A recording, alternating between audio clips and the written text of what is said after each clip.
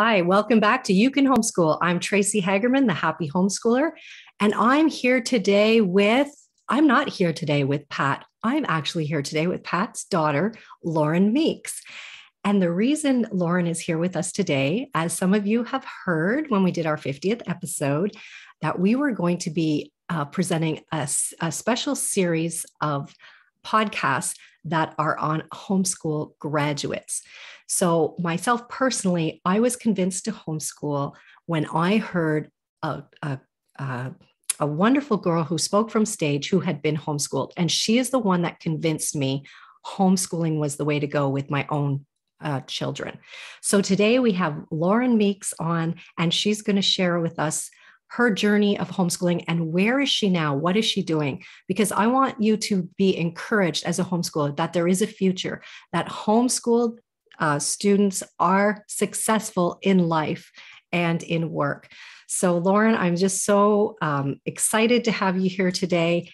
And Lauren and I have not met before today, which I think is always the most fun because we never pre-plan what we're going to say. So Lauren, I'm going to start and ask you to tell us a little bit about your background, such as how long you were homeschooled, if you had siblings, that sort of thing. Yeah, thanks for having me, Tracey. So I was homeschooled pretty much my entire school career. I was pulled out of a private kindergarten in the middle of the year, and then I graduated from high school as a homeschooler. So more or less all the way through. I'm one of 5 siblings. I have an older brother who was pulled out at the same time that I was. So I think he was in 2nd grade. And 3 younger siblings that are significantly younger than I am. They're 9, 11, and 14 years younger than me. So we have quite an age gap. It makes for interesting sibling dynamics when you have that much of an age gap. But yeah, I was homeschooled pretty much all the way through, and I had a great experience. I really enjoyed it. Okay, great. So how many years ago then did you graduate, let's say, from homeschooling? I graduated in 2007. So that's 14 years ago now. You're making me feel old here, Tracey. I'm not trying to make you feel old, but I really wanted our audience to see, like, after homeschooling, like what happens. So did you just alluded to the fact that you enjoyed it, but can you tell me why you enjoyed it? Well, at the time, I really liked the flexibility that it gave me. I had a job from the age of, when I was quite young, like probably 10 and 11, I was working for my dad. He owned his own construction company. But then I had a job with like an outside employer at the age of 15. And I was babysitting before that. So, I liked that it enabled me to save for my future and just be around other people. I played sports and danced and acted and like community programs and things like that. And that was always a lot of fun. Now looking back, the things that I probably enjoyed most, I don't think I realized at the time, but maybe not enjoy might not be the right word, but I appreciate just the way that it forced me to think for myself and, learn how to learn, how to be a self-starter. And because I had so many siblings that were so much younger than me, my mom wasn't able, or my parents weren't able to give me a lot of like hands-on help with schooling, which kind of sucked actually at the time. But when I went to college and then grad school and beyond, it actually taught me a lot of things that were really helpful traits for those experiences that I had later on. Okay, so you just alluded to the fact that you went beyond homeschooling. So homeschooling wasn't the end for you. Can you tell us a little bit about, like, how did you, as a homeschooler, approach a college or a university? With much fear and trepidation. I was so freaked out when I was looking at colleges. I ended up going to Berry College in Rome, Georgia, which is a small private school. It's about 4,000 people, I think. I don't remember exactly the size of it now, but it's pretty small. And when I was first looking for colleges, I mean, I didn't know where to start. You know, you don't have a guidance counselor usually when you're homeschooled. So that was one of the challenges. And I was looking at the entire state or the entire country. I didn't know what degree I wanted. Like, I was lost in the woods. And honestly, in my case, I actually decided to go there just because I went to the campus and I liked the aesthetic look of the campus. But in hindsight, it was perfect for me because it's a smaller school. Like, all my professors knew me. And so there was still kind of that small school atmosphere, even though obviously I was in a university at that point. And I just felt like I was a lot more able to thrive than I would have been in, you know, a big public school, something like that. Going from, you know, a class of 1 to a class of 10,000, that just wouldn't have been very good for me. So it was a really good transition period, I think. But yeah, I actually double majored. I have a Bachelor of Arts in Spanish and a Bachelor of Science in Economics. And then I also went on to graduate school. I have a Master's of Science in International Affairs from Georgia Tech in Atlanta. So Wow. For me, the small private school was a nice intermediary between homeschooling and the real world, so to speak. Okay. So looking back, was it difficult as a homeschooler to get into any of the college or university? No, I mean, really, the short answer is no. I applied to half a dozen and I think I got accepted into all of them. I mean, the trick there is I had good grades from high school. So, you know, if you're a homeschooler who doesn't have good grades, it's probably going to be just as hard as a public schooler who doesn't have good grades. But, you know, I think I wrote I'm a pretty strong writer. So I wrote good application letters. It was a little bit harder to get scholarships. At least at first. So when my initial offer came from my school, they gave me some amount of money. I don't remember exactly how much it was, but Barry's a very expensive school. And so I still had about $10,000 a semester that weren't paid for. And so I applied to a lot of outside scholarships, and those were a lot easier to get than like with the university. But something that, you know, I really want to emphasize, like in my experience, I almost didn't go to Barry at all because I was so freaked out about being $80,000 in debt by the time I graduated. And so I went one semester, I did really well, got all A's. And then I just went to my guidance counselor or to my advisor and told him, I was like, look, I love this school. I want to stay, but I can't afford it. You know, can you do anything to help me? And they ended up giving me a full ride for the rest of my college career.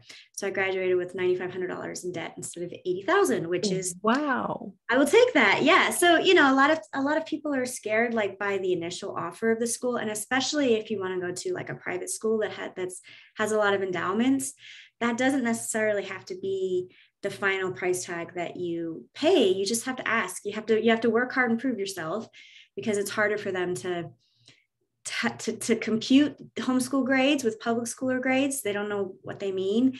So you have to do well and then just ask for what you need, and you might be surprised. Well, I love that. You sure you're not in sales? You don't have a background in sales to be able to have the university fund your, college. I'm in Canada, so I always say university, but the college fund your studies. But again, I heard you say that you had all A's, so I think that might have had something to do with it as well. And I was active. By that point, I was an officer in multiple clubs on campus. And like, I had an on-campus job as well. So I was a very active student. Yeah. I think you sound like the typical homeschooler where academics is just one little piece of the puzzle. There's, you know, involved in activities, volunteering, working, part-time jobs, sometimes a couple jobs.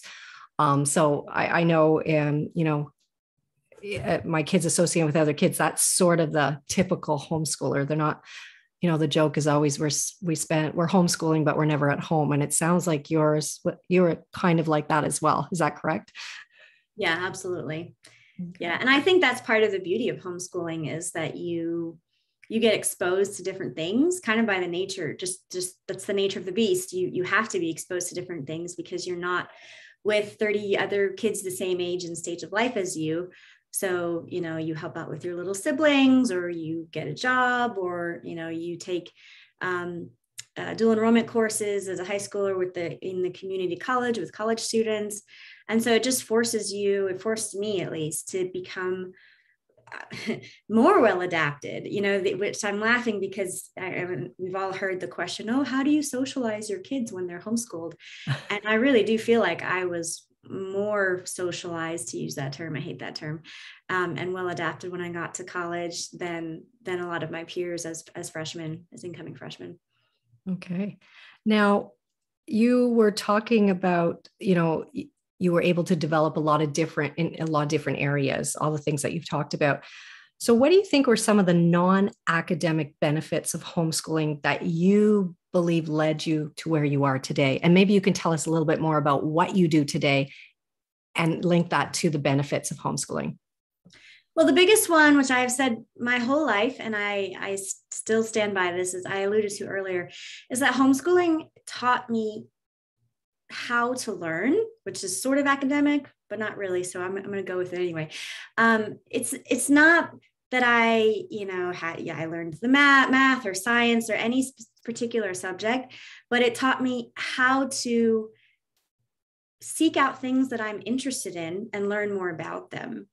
And I think that gave me a lot of confidence to not be afraid to fail, because I can learn more about it and then I won't fail the next time. And that was just kind of inbred into me as part of my homeschooling education.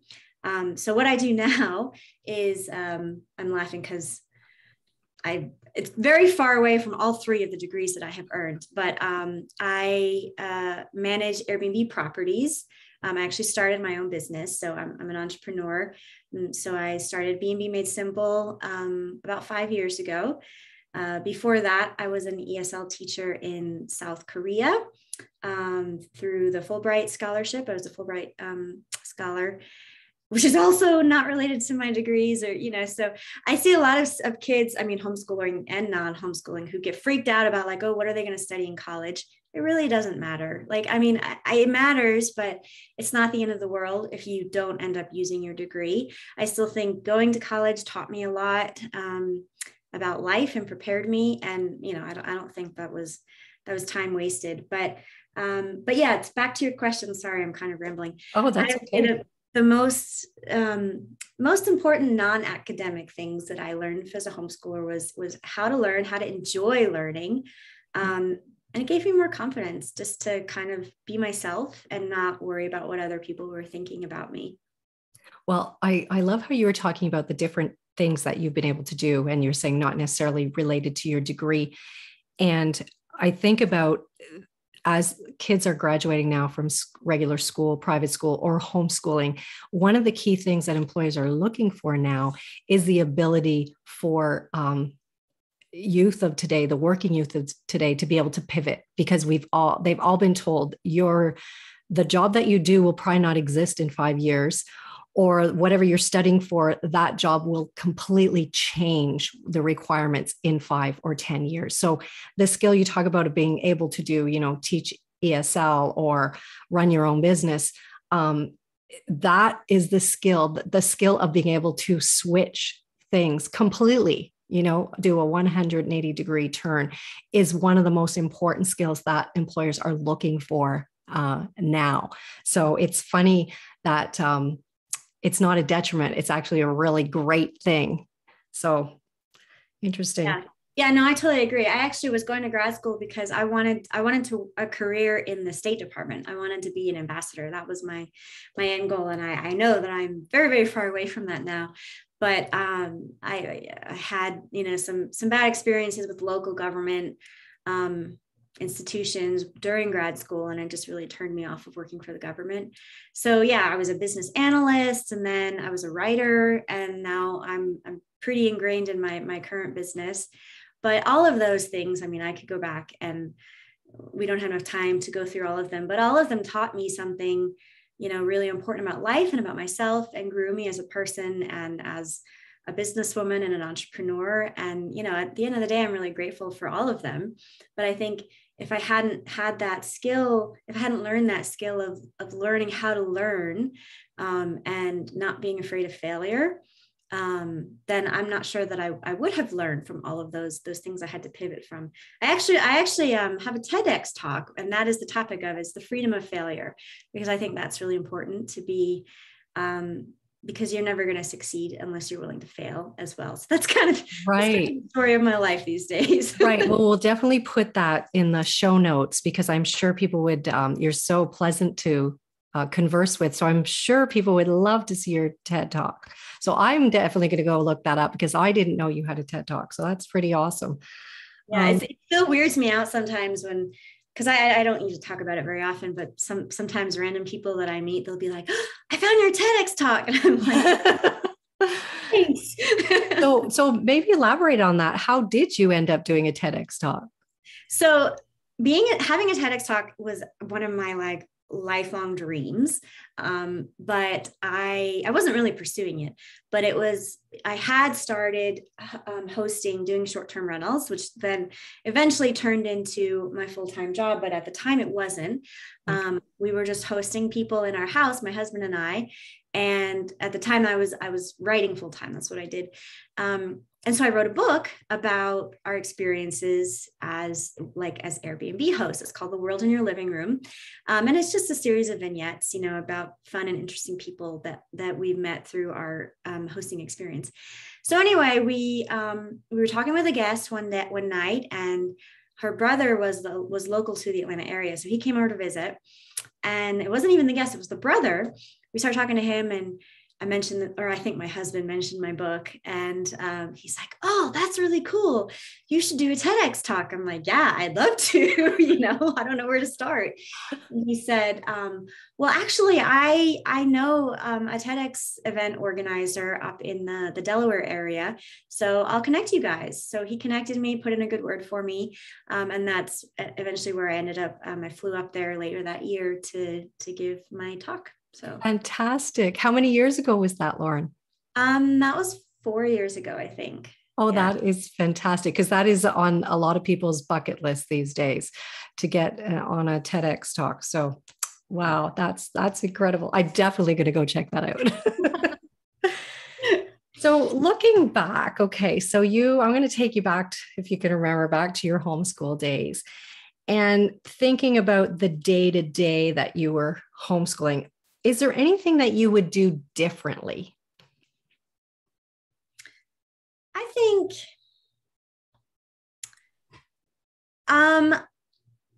my older brother and I had and continue to have a rather strained relationship.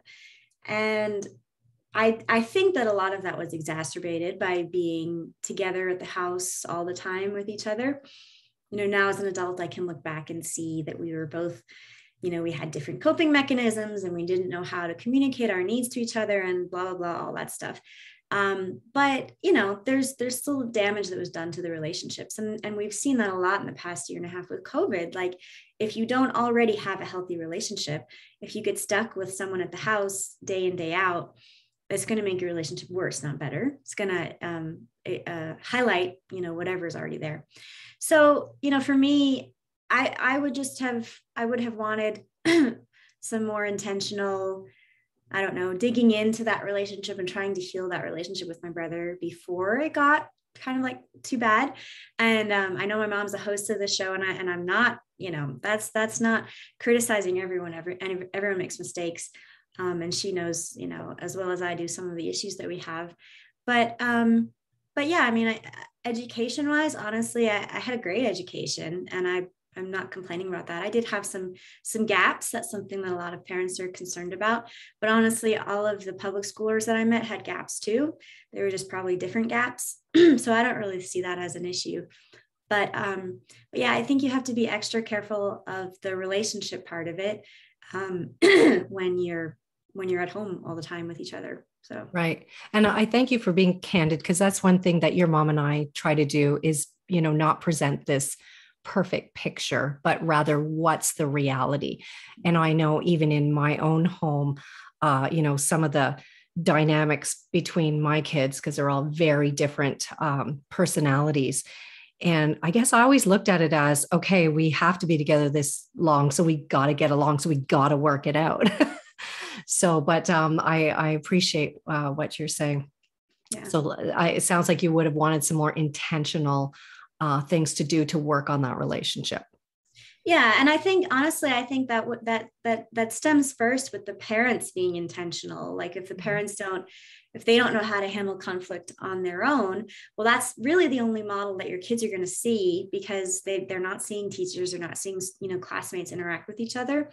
So, if you're having trouble, I would recommend that you take a good look at yourself as a parent first and see if there's anything that you need to be doing that, can maybe help your kids relate to each other as well. Right. Okay. Thank you. So what are some of your favorite memories of homeschooling? I loved the unit studies, and this goes back to like teaching me how to enjoy learning. So, I mean, every year I had kind of the standard subjects, history, math, science, social studies, whatever. But they were focused, they were tailored around my interests at the time. So I remember like one year I was really into Native Americans. And so we did a unit study on Native American history, and we got all dressed up, and, we did I think we did a meal or something like that. And then another year I was really into like Victorian era. So we did a unit study on Victorian era. And I remember that actually very clearly. I decided I wanted to make the big hoop skirt dresses from that time period. And so I had like some weird cardboard contraption, like to make my dress stick out or something. It was a not, historically accurate costume, but it was a lot of fun. And those are, it's just those sorts of things that really got me into it. And the other thing that was kind of similar, I guess, that I really enjoyed were all of the, I was a part of a homeschool group that did a lot of field trips. And one of them in particular, there's a living history museum about an hour away from where I grew up. And they did, it's a functional live working farm, like 1800s farm.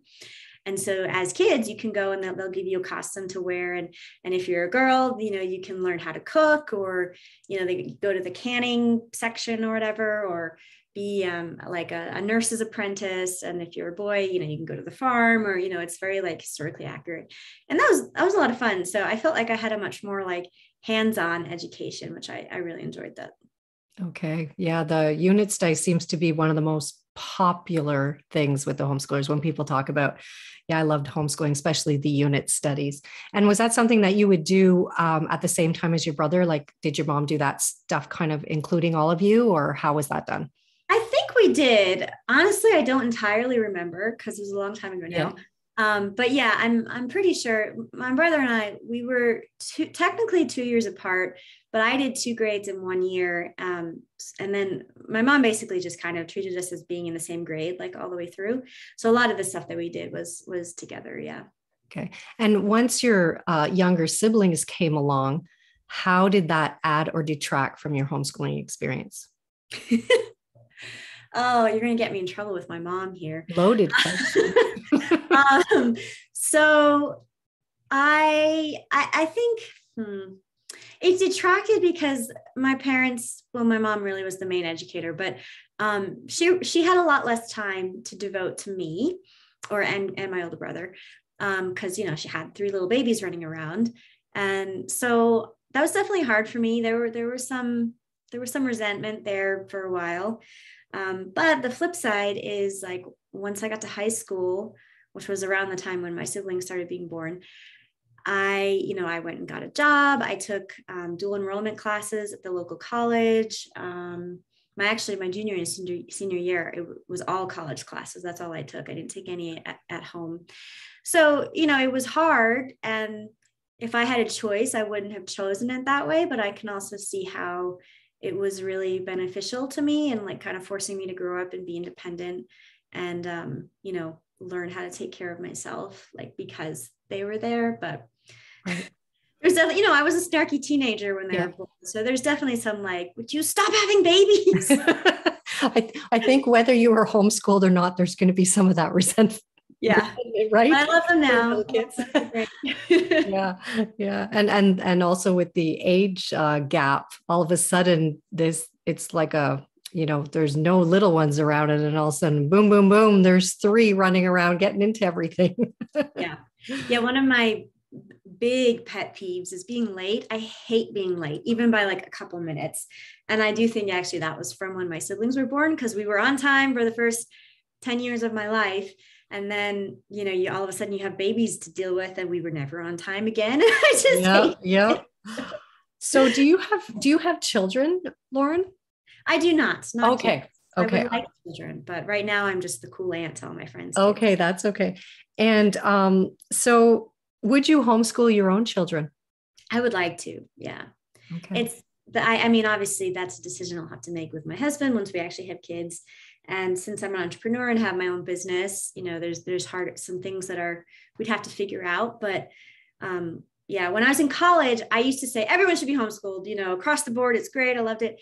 I don't say that anymore because I recognize that kids have different needs, and some kids it's not the right thing for. Okay. But if it is a good fit with the kid's personality, I think homeschooling is great, and I would really love to do it myself. Okay, awesome. So I think we're coming up on time here. So do you have any final words of wisdom for our audience? I would say, and this is kind of more like life wisdom. I don't know if I'm allowed to say that when I'm only in my 30s, but whatever, I'm going to say it anyway. Don't be scared to screw your kids up. They're going to be okay, but also be willing to admit when you've made mistakes. When you're living with them and educating them, they're going to see a lot more of you and the mistakes that you make. And I think it's really valuable for kids to be able to see that their parents make mistakes and acknowledge the mistakes, and so that you can move forward, because sometimes it can be really hard to get past that if there was never an acknowledgement of the mistake. So that's my thoughts. That's your words of wisdom. No, I appreciate that. I think about that. The day each of us, I think the day we become an adult is the day we realize that our parents aren't perfect. Mm-hmm. And it's hard. It's a hard pill to swallow. Yeah, no, one of the best pieces of advice that I got as a young adult was, if you want to become a functioning, productive member of society, you have to first forgive your parents, period. That's it. Every parent messes up, no matter how good or bad you think they were. So just accept that and forgive them and move on. And okay. And what do you think is the most positive gift that you said your mom was the primary homeschooler? What do you think is the most positive gift that she gave you through that method of homeschooling? Well, I do think, I love to learn, and some of that's personality, but some of it is from homeschooling. So I've alluded to that several times. So, I'm not going to camp out on that, but I've studied multiple languages. I'm always learning, and I'm figuring out how to run a business and stuff. But aside from that, I'm really close to my mom. She's like one of my best friends. Aww. And I think that's pretty cool too. So I think that's pretty cool as well. Yeah. So before we end here, sorry, I just gonna add, she was actually my matron of honor in my wedding. So we're pretty tight. Wow, that does say a lot. That really says a lot. Yes. So before we end, I know, like you said, you have a business. And so I would like you to just tell our audience. So if there's anyone in our audience that likes to vacation and utilize B&Bs, or maybe they themselves want to learn how do you manage an Airbnb, tell us a little tiny bit about your business, and then we'll put in the show notes any links so that people can find out more about what you do. Yeah, sure. Thanks. So my business name is B&B Made Simple. We do high touch property management and success coaching for Airbnbs and other short-term rentals. That's the umbrella term for Airbnbs in the industry. So I'm based in Atlanta. So I have about 25 units in my portfolio. So if you're ever in Atlanta and want to stay somewhere, hit me up. I'll probably have a place for you. But I mentioned a part of that is coaching. So I have 2 flagship coaching courses that basically teach people how to do what I do. So my model is co-host, which means I work as a property manager for the owners of the homes. I don't invest the capital and own the property myself. So I have two courses. One is for beginners getting into it. It's called Sprint to Superhost. And the other is for more advanced that really teach you how to scale and turn it into a business. And that's called the CoHost Accelerator. So if you're interested in either of those, I'd love to hear from you. And do you have a website for that, Lauren? I do. My website is bmbmadesimple.com. Okay. And you can find links to both of the courses on there as well, but we'll put them in the show notes too. Okay. Awesome. So I just want to thank you so much, Lauren, for being with us today. It was so funny looking at you through the Zoom and seeing the younger version of your mom. I know, felt like I was talking to Pat. Like when I'm older. But you definitely have your own personality, and it's been an absolute pleasure having you on today. So for our audience, I'm going to say, stay tuned. We're going to have more guests like Lauren that have graduated from homeschooling so that you can know that homeschooling is a very viable option. And we're going to be raw and real, and we're going to tell you the good, the bad, the ugly, and the brilliant. So stay tuned, and we'll see you again on the next You Can Homeschool podcast. Take care. Bye-bye.